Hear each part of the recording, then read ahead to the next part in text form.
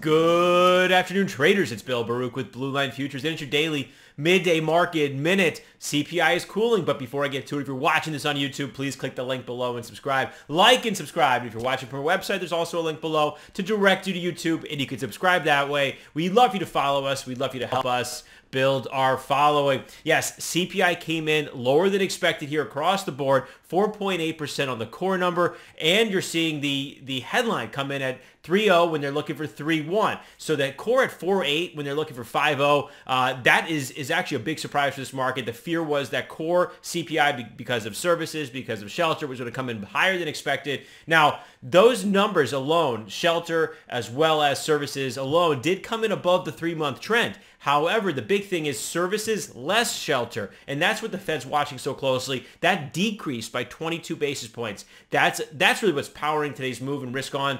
So it's actually a terrific thing to see here. You're seeing equity markets come off a little shakeout of through the middle early morning, but they're moving back up. You're seeing commodities really take advantage of this. The dollar's getting crushed. The Treasury complex, we've been talking about that Treasury complex, looking for capitulation from last week and through the part of a rally of this week. And you're seeing the 5-year and the 10-year. That's what I've been talking about, the belly of the curve. You're really going to see that. Those are retesting the 21-day moving averages, the breakdowns from June 29th. If we have a strong close this week, I would imagine it has good volume, and that would start to really support that capitulation narrative. What we're seeing here in the equity markets, 44.85, really yesterday's settlement area, that previous close as well. That was the gap at 44.83. That's going to be the line in the sand. We stay above there. This thing's, as the next leg is breaking out, support in the NASDAQ where it has been resistance, 15,350, and we had that little shakeout from the high, 15,500, where we are down about a percent off the highs. That's been support here. So previous resistance is support. We're staying above those levels. We can be building for this next leg. That's what we're watching there.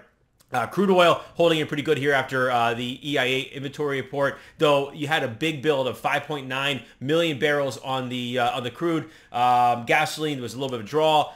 I think overall good sentiment here. I think this thing is, from a technical standpoint, 76.15 is the high. We're holding out above the 74.5 range and looking to build for a close above 75 here. Again, what matters is the weekly close here, but those numbers did not derail crude oil from an overall risk-on move here, and the metals are really showing up. They're really shining here today. Gold trading to the high of 1965, right into the settlement, head of settlements consolidating here at 1960 overall. Really want to see this high end of gold trade, 1955, 57, holding above there. But there's a lot of resistance out at 1970. A lot of resistance in silver at 24.50, and then copper is out above the 200-day moving average now, 383. Watch it though, but it is hitting a 382 retracement from its high a couple months back. So a lot of resistance here in the metals. It's going to be pivotal to see this move continue into the week close here and get a strong weekly candle. Give us a call. Our team is here to help. 312-278-0500. Remember, futures trading involves substantial risk of losses, not suitable for all investors.